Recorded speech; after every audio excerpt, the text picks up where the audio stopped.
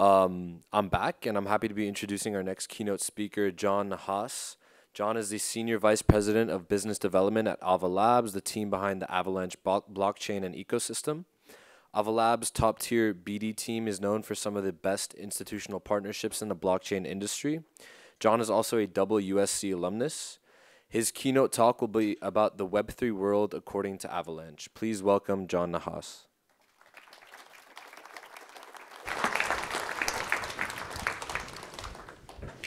Can you guys hear me? Okay, there we go. Thanks, Gio. Good morning, everyone. Fight on to my fellow Trojans. It's always great to be back here and be back in this great room. What's going on, guys?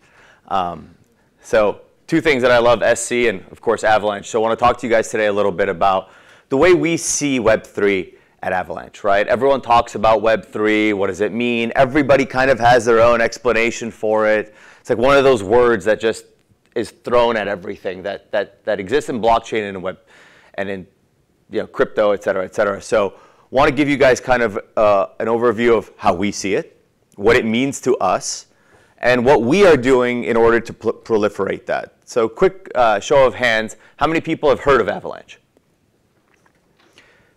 Okay, good to know. So what you mostly have heard probably is, if you're very uninitiated, if you're just surface level, is it's another chain that has an EVM compatibility. If you are into the weeds, you know about all the things we're doing. So I hope to go through that a little bit today and kind of give you more of an overview as to what we believe Web3 is and why we believe that we're kind of poised to do that. Let's see. There we go. So what is Web3? To me and to us, the way we look at Web3 is a global, decentralized digital economy. It needs to reach all over the world. It needs to be decentralized. And it's a digital economy, right? So just like Web 2 or the internet was the information age, it allowed for the free flow of information. What blockchains and crypto and Web 3 really should be doing, and the goal here, is for the free flow of value between any 2 points. Person to person, business to person, business to business, whatever it may be. And what is value, right? Value traditionally is money. But anything that's digitized in a digital economy can hold value. Your time can hold value. Your personal data can hold value. Something that you own, a real world asset, which is a terrible name for something because that implies that things on chain are not real. But meme coins could be our value. There's value to attention. There's so many things that if you put a wrapper around it, you digitize it, you tokenize it, you can ascribe value to it. And when you have something of value, you can trade it, exchange it, and sell it for something else that has value. So that's the way we kind of look at it. And by connecting all these different things, whether you're an artist, a builder, a developer, a company, you should be able to interact with somebody else without somebody in the middle telling you that you can or can't, or putting restrictions upon you and collecting a fee. But before we kind of fix what's going on or talk about how to get there, we need to talk about the things that are wrong currently with Web3. So first of all, it's a high barrier of entry. For those in this room, you're familiar with crypto. You know the language. You know the lingo. But I would say that we are actually having an elitist problem in Web3. We like our difficult words and our lingo and our jargon and our seed phrases and all these other things so that we can then tell people, oh, you don't know what a seed phrase is? Oh, you don't have a non-custodial wallet? Oh, you don't use MetaMask? Like, you're not going to onboard millions, or if not tens of millions, if not billions of people unless you make it as easy, if not easier, than what exists today, right? Like, the studies show this. We like to think that crypto is this global thing. Well, crypto is a global thing because the news talks about it, right? And you hear about it on the internet. But in reality, there's only a couple million people on chain and only a couple 100,000 people actively on chain every day. It's the same people that just go around in circles, and you get maxis that fight about where to be doing something, and it's really irrelevant. You got to put that stuff in the background. Second, it's unreliable.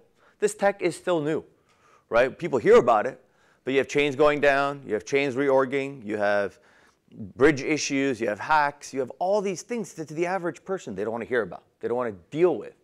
And it's kind of a turnoff to most people. And the final thing is that it's siloed. You have some chains that are NFT specific. You have some chains that are institutional. You have some that do enterprise. You have some that do NFTs.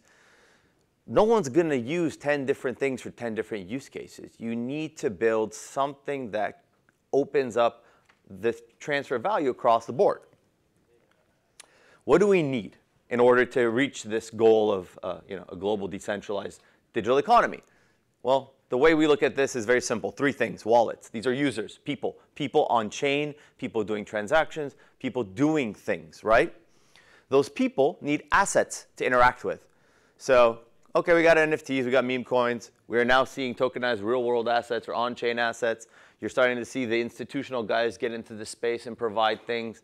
So you need more assets. Like I said, right, the value, whether it's time or data or privacy or whatever it is that you can digitize and trade in this new economy. And of course, you need the applications for the users to transact these assets on. You need new applications, new different things. We've seen the rise of AMMs and all these different borrow-lend protocols and everything that started in DeFi, and that's great. We need to expand that. And these are kind of the ways we look at it. If you're familiar with Avalanche, or at least with the Ava Labs business development team that I oversee, this is the way we've built the team. And it starts on the very left with the most traditional incumbents. This is institutional and capital markets. Gio mentioned that we've been very strong here recently. That's the recent narrative. But you can't be strong in one thing. You need to be strong in everything, or at least be competitive in everything in order to allow for that transfer of value. So on the institutional capital market side, we've worked with JP Morgan, with Citi, with Wellington, with T. Rowe, with top financial players to build use cases on Avalanche and work within the Avalanche ecosystem. On enterprise, same thing. Enterprise I define as an existing business or a Fortune 500 getting into Web3. Whether it's Lemonade Insurance, doing parametric insurance on chain, SK Planet in Korea doing loyalty and rewards. This is payments, this is DPIN, this is all the things that could be kind of bringing people on chain. Exchanges and wallets are the entry point for most people into this world, right? This is your Coinbases, your Binances, your MetaMasks, your whatever non-custodial wallets that you need, but this is the distribution point. Gaming, something else we're very strong. I was at GDC yesterday up in San Francisco. We're bringing tons of games on chain. Traditionally, gaming, when it first arrived on scene, was a token masquerading as a game with play to earn. It wasn't a game. It was a token called a game. When you played something around with a token, you made some money, you called it a game. This is real gaming, right? This is Nexon and Maple bringing their MapleStory universe onto Avalanche. This is Gunzilla and Shrapnel, AAA shooter games that are doing all of their in-game assets in the background. Gamers care about one thing, the game. If your game is about the blockchain, it's not about the game. The blockchain enables the transfer of value that's previously been stopped or restricted behind the scenes. Of course, NFTs, we call this kind of arts and culture, right? This is PFPs, meme coins, but also what NFTs could be. Your college diploma here one day should be an NFT, right? You apply for a job, they want to prove that you've actually graduated from USC or that your grades were good or whatever it may be. You don't have to come here. I think the office is actually right outside here and get a certified copy in an envelope and you got a FedEx. We're in 1920, right? You should be able to have an NFT or an NTT, a non-transferable token that you own that is tied to your persona that you can share as a credential, right? Whether it's your home deed, whether it's your diploma, whether it's your medical records, these things should be tied to you in a digital fashion and be able to be transferred or shown to the parties that are needed. And then, of course, finally, DeFi, decentralized finance. This is the innovation hub, right, for crypto natives. Nothing you see today from BlackRock, JP Morgan, Citibank, all these big names getting into crypto would be if it was not for what's going on in DeFi, right? The people in these organizations do not change their business model unless they need to change it, unless they see innovation or a threat. And that threat and innovation comes from what's been done by some really amazing DeFi protocols to date. So we're really proud of the DeFi that we have on Avalanche, of course. And that's just the beginning, right? We still don't have a killer app in crypto that has 5, 10, 50 million users. We haven't proven that out yet. Everything has just been some iteration of something that currently exists. But I'm excited to see where this goes. Maybe it's DPIN, maybe it's something else that pops up. So what the future needs to kind of take things into account, right? And we need to look at the ways in which we're going to create this global digital decentralized economy. And it needs to have certain tenets that are foundational to that premise. First, it needs to be faster, right? If it's going to take you tens of minutes, if not hours, to send money, you might as well use ACH. You might as well use your bank. You might as well use Venmo, right? You need a digital economy that is as fast, if not faster, than what currently exists. It needs to be inexpensive. And I purposely am not using the word cheap here. People always say fast and cheap chains. Well, things that are cheap have a connotation. They're cheap. When things are cheap, they're not always the best. They break, they have issues, they have downtime.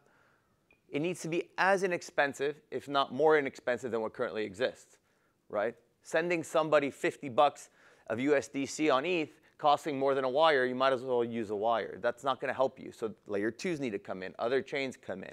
So we need it to be as inexpensive, if not more inexpensive, than what currently exists. And it has to be usable. So I mentioned issues that we're having as an industry trying to figure these things out.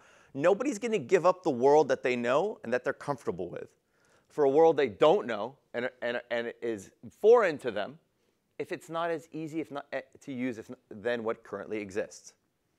And it has to be decentralized. This is something we take for granted. Decentralization is the perfect thing that you take for granted and that you don't need until it's too late. And you realize, oh, we wish we had that. The current world is centralized. Your data is centralized. Your assets are centralized. People control your value and your time and your data and your privacy. Only with decentralization can you get there. Now, does everything have to be decentralized from day one? No, that's this is the ultimate goal, right? But we should always strive to get to decentralization more and more. Very proud that Avalanche always ranks as top 3 most decentralized chains. And I'm going to talk about some things that we do that are different. But the core foundation needs to be decentralized. No one should be able to shut down Avalanche. No one should be able to shut down Ethereum or Bitcoin, right? You can run private permission things, but you do it on a public chain. You do it on a public infrastructure. Just like the roads that we have, there might be diamond lanes or there might be toll roads, but those are all on public infrastructure. So that's a great way to look at it. And it needs to be sustainable, right? Aside from Bitcoin, which has its hash rate and all the great stuff there, like the energy secures Bitcoin, the technology of the future cannot be less sustainable and emit more than the current things that exist, right? When you look at a bank and their brick and mortars and all the stores they have and everything that exists, we should be more green than that, right? And very proud that Avalanche, with its novel consensus, is very lightweight and very green. The entirety of the Avalanche network, 1,600 validators, millions of transactions, billions of dollars transacted and secured, use less than 50 US households worth of energy in an entire year. That's something to be proud of, and we should strive to be more sustainable. So that's kind of where we are, what's been missing, what we need. And the way Avalanche is tackling these things, first and foremost, is through subnets. So subnets, first of all, are a terrible term. And I'll be the first to admit that. It is, our founder is a former professor. This is a very technical term. A subnetwork is just a network as part of a larger network. So if you've interacted with Avalanche, primarily the C chain, which is the EVM, public EVM chain, that is actually a subnet, but it's a public one. Subnets are application-specific or business-specific chains. But what they really are is they're a utilization of existing validators. So with Avalanche, you can launch private permission chains, like we did with JP Morgan and Citibank and all these other guys. It's private and it's permissioned. You can't use it, but it exists there. Others have permissioned public chains. A lot of the enterprises want this, and gaming companies want this. They want to control their validators, but it's open for all of you to use. That's what we've had thus far to date, and we've had 50 of these launched with another 50 coming this year. Later in the year, we really unlock, I think, the most exciting part, which is public and permissionless. So you see this happening a lot with the Cosmos ecosystem, and a lot of credit to them, right? You see the SEI and the Monads and the Injectives and all these public permissionless kind of innovative chains that are crypto native launch.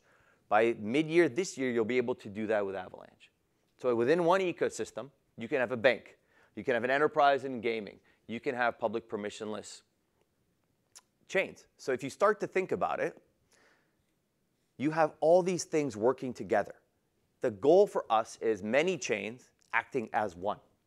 right? So if you think about L2s, L3s, the base layer is here, and then you build up from it. So everything sits at a pinnacle on the bottom. It's a lot of pressure to put.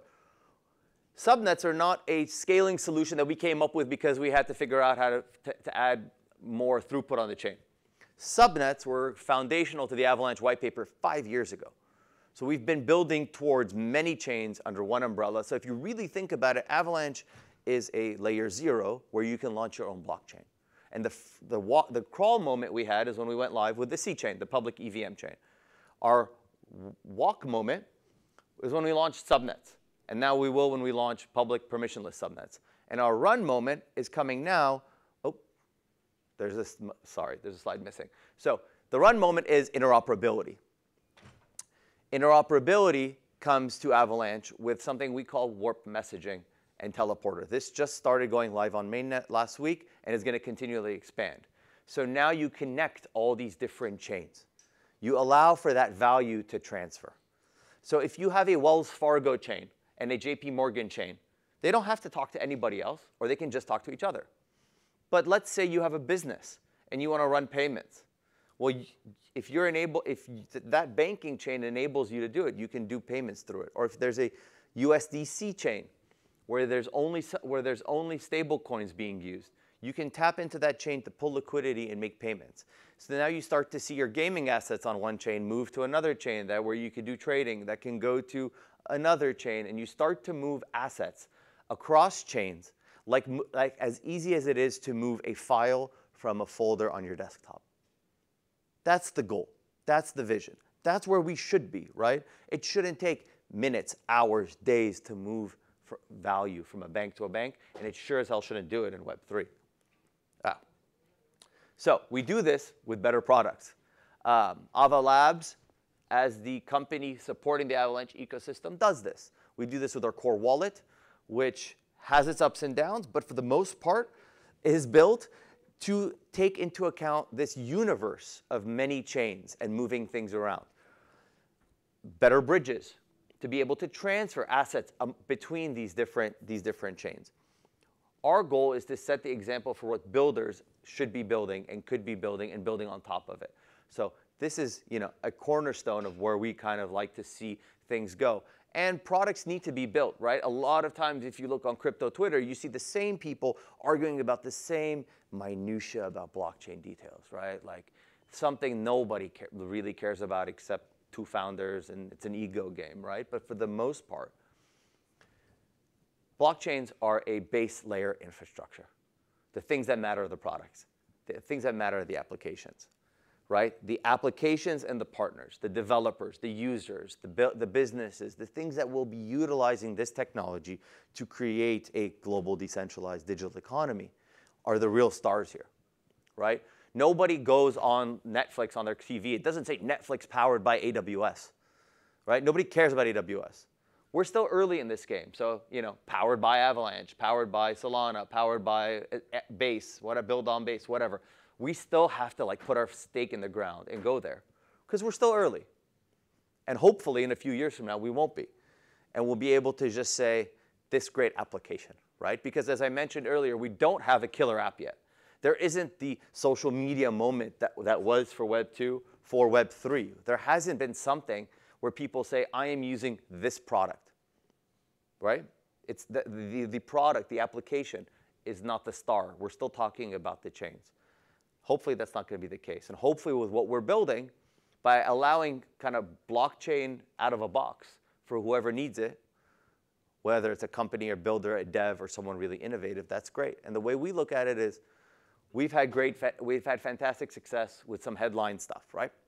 These big names are there to serve one reason, transparently.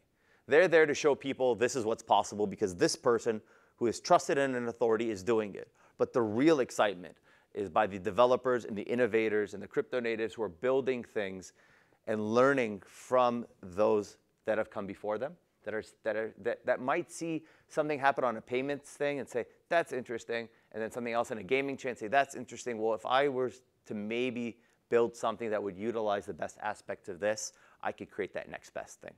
That's our job. That's our goal. And that's how we believe we get to where we want to go. So that's it in a nutshell. Thank you, everybody.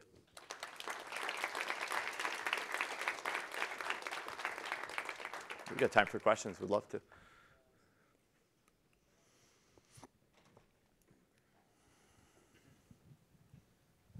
Hey, thanks for the talk. I'm wondering, are you guys launching any use case related to identity and privacy, self-sovereign identity, something about that? There are some teams that are working on these things specifically right now. We, as Ava Labs, are not specifically in this, but we are very eager to support people who are. So in my capacity, we do two things, right? We invest in teams, we support in teams, we get them the resources they need. So there are a handful of people doing this. We're excited. Again, we don't know what, here's the thing, right? No one knows what sticks until it actually launches and people want to use it. But yeah, we definitely are and are excited to do more. Sure.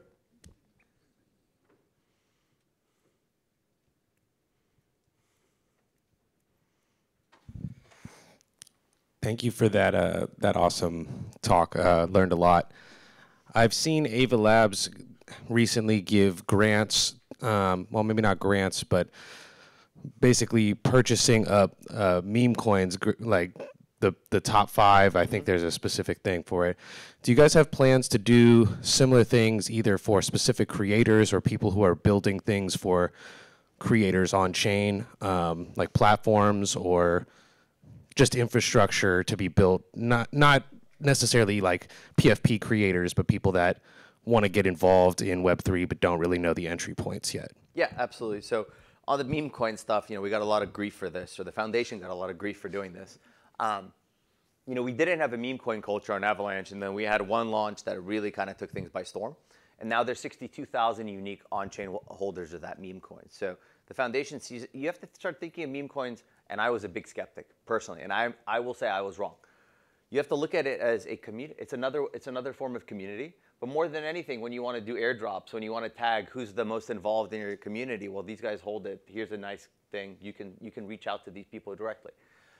On the arts and culture side and the creator side, which you're talking about, in that vertical that I mentioned on the NFTs, we actually do have a specific dedicated program to that, and it's called Avassance. It's like Avalanche Renaissance, where we have a mentor program, whether it's digital artists, photographers, whatever it may be, mentors, and we do these in cohorts. We just finished one with 50 people that had 5 mentors, so like groups of like 8 or 10, whether teaching artists, up-and-coming artists, creators, how to monetize, how to use Web3 in the digital ecosystem to benefit them. So one guy was somebody who I believe was an animator for one of the top cartoons. I don't want to misspeak, but he had 2 million followers on Instagram, right? And he would doodle stuff and put it on there, and everyone followed him. Well, he was now he's selling those things as one-of-ones on Avalanche. So he goes through a course. We teach you how to utilize the technology to benefit yourself. We do give grants to help these artists maybe with their kind of think of it as a studio model, right? You need help, you need upfront capital.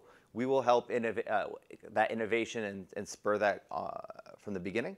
And we've also done this with platforms like there's I think Campfire, there's Super Chief has a gallery.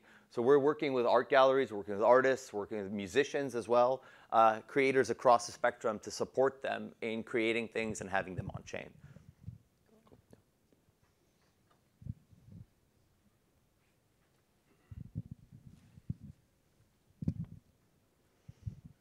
Hi, thank you so much for speaking today in your presentation. Just out of curiosity, what did your company and either you specifically learn after the fall of FTX? If it sounds too good to be true, it is, right? I personally had met Sam on several occasions, and look, when you get these, this happens in crypto, and crypto's still very small. But I think it's an anecdote for just the general world. If there's this whole shtick going on, right? If there's this whole front, there must be something behind it, right? The whole vegan who wears cargo shorts and t-shirts and doesn't know how to tie his shoelaces. It's so contrived in hindsight, right? We weren't that close with them, frankly, thankfully. He had bet on another ecosystem very heavily. So we saw that as kind of being a bias. So we purposely didn't engage too much. But this happens in crypto. And it doesn't just happen with FTX or with an Alameda or with an SBF. It happens Most recently with in the Solana ecosystem, pre-seed, pre-sale, like send me a bunch of your money. You don't know who I am, but send me your money, and I promise I'll make you more. And we had someone do it on Avalanche, and these kind of grifters throughout history, wherever it is, whether it's in the town square or on the internet or now in Web3, always seek to take advantage of people with the hopes of big dreams. Nothing ever happens without putting the time, effort, and work behind it. So if it sounds too good to be true, it usually is.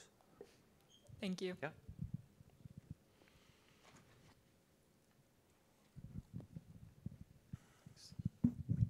Hi, I'm Dash. Thank you for coming out. This is a very informative presentation. You mentioned that Web3 hasn't really had like its aha moment that brought like an extreme amount of users. What would you say was like Web2's aha moment or application that where everyone kind of realized like, oh, this is the next big thing? I'd say two things for Web 2. The initial days, or maybe even it was Web 1, I don't know. But email. I'm old enough to remember AOL. I had an AOL account because you had email. When I graduated high school, I had like a personal email that I barely used. I didn't really start using email on a day-to-day basis until I was a freshman here. And I came here and I was given a USC email. I was like, oh, so cool, like I have my name on this. Before it was like usernames and stuff, right? Email, transfer of communication. And then what put that on its head was social media, right? Social media was really the thing that connected billions of people, right? Whether it's used for good or bad, there's both sides of that. I think that's where we need to be able to send assets in Web3 like you can send and receive emails. And then from that, turn it into something else that is much more interesting and much more unique, right? We have a long way to go. We're not there yet. And it's a kind of a difficult situation because if the internet had the internet to promote itself, how quickly would that have happened, right? Crypto has the internet and everything is seen. From meme coins to boom and bust to hacks, you hear about everything, the good, the bad, and the ugly. You always hear about the ugly and the bad, just like with the news, a lot more than you do about the good, right? There are good things being built right now. I think we still have a ways to go. But yeah, so if we're going to try and, if we were to copy, which I don't want us to do, it would be email and social media. What those equivalents are going to be for us, I don't know yet. Yeah.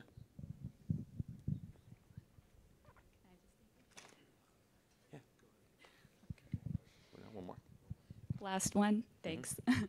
Sally, I was curious if you could go more in depth onto like transfer of assets chain to chain, or just how to make that faster. And I guess it could be technically like a back end question, but. So I can tell you how we look at it, right? Currently you have, well, let me take a step back. The way it exists right now, and just perspective. You have Bitcoin, single asset, single chain. You have Ethereum, single asset, single chain, multi-asset, with its L2s. Solana is in that same world. Avalanche is multi-chain, multi-asset. Cosmos is kind of like this too. We're very, like, we give them a lot of credit in their work. But unless you connect all these things, it really doesn't work. So if you think about Avalanche, the C chain is what people are familiar with, but really the magic is the P chain, which is where validation and delegation occurs. That's like a library of all the validators and delegators. Now, if you're a validator and delegator on Avalanche, you validate and delegate the main chain, right? But you can also do a subnet, okay? So a subnet is just a subnetwork of validators with its own chain.